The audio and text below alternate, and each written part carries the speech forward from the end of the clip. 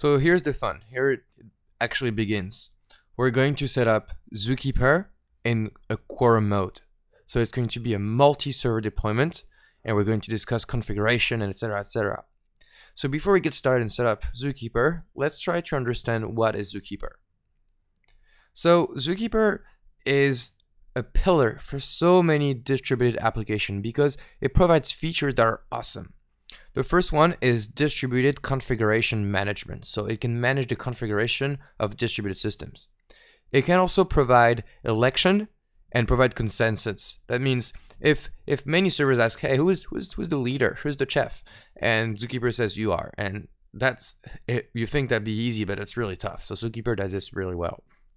It also does coordination and logs. That's more low level, but it's good to know. And finally, in Kafka's case, it does key value store, so it can store many configuration for topics, for brokers, etc., etc. We're going to see this when we do a deep dive. So not just Kafka, but Zookeeper is used by Hadoop and other big data systems. It's an Apache project that's stellar. It's very stable, and it hasn't had any major release in many years because it's so stable. So if you're wondering, hey, what kind of version of Zookeeper are we going to use? The branch 3.4 has been stable for years and years, and that's the one we're going to use. You can say, hey, there's 3.5 as well. Should we use it? And 3.5 is about to be awesome. It has many new features that I can't wait to use, but it's not ready yet. It's been in development for many, many years, and it's still in beta. So I do not recommend for you to use 3.5 Zookeeper at all, okay? Kafka is not ready for it, and I'm not ready for it, and you're not ready for it, okay? So again, for this tutorial, we're going to use Zookeeper 3.4, and that's going to work out just fine. Now, let's just look at what Zookeeper is. So we all know what file system look like. There is the slash right here, and that means root. That's the root of your file system, like in Linux. And then we could have folders in file systems. And in Zookeeper, you can also have that same concept where your root has a node, and we'll call that node app. It could be whatever, but we'll just call it app. And again, if that app is a directory, well, we can have multiple subdirectories or files. We can have /app/finance or /app/sales. Okay, so Zookeeper is really like a file system. Okay, there are a few differences, but it looks like one. And each of these things is a node. Okay, so let's just talk about terminology a little bit. It has an internal structure like a tree. You see, like on the left, that's called a tree. We have the roots at the very top, and then you have branches, and at the very bottom you have leaves or nodes.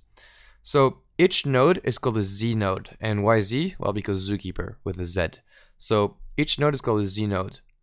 Each node has a path. So in the blue boxes, for example, in the middle one, the path is /app. And in bottom, it's /app/finance. Okay, so each Z node has a path. Each Z node can be persistent or ephemeral. So what's the difference? A persistent Z node is something that'll stay alive all the time. It's set in stone. Zookeeper will remember it all the time. An ephemeral Z node is a Z node that will just go away if your app disconnects. So each of them have advantages, okay, and Kafka uses both. Not for you to worry about, but it's good to know that both exist. Each Z node can store multiple Z nodes, or it can store also data.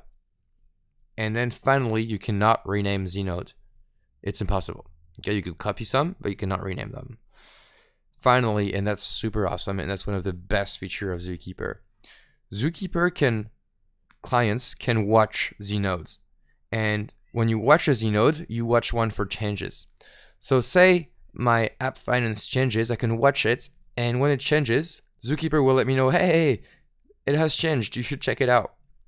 And I can get the updated value. And that's awesome. So Zookeeper is very light in features. It's a very, very minimal project, but what it does really, really well. So that's a high level overview of Zookeeper. Kafka uses all the features that are described, okay? Not for you to worry about, but it's really good of you to know about these things, okay? So hopefully you have a better understanding of what Zookeeper is. We'll get to play with Zookeeper in the next lectures, but hopefully that these two slides really help you out. All right, see you in the next lecture.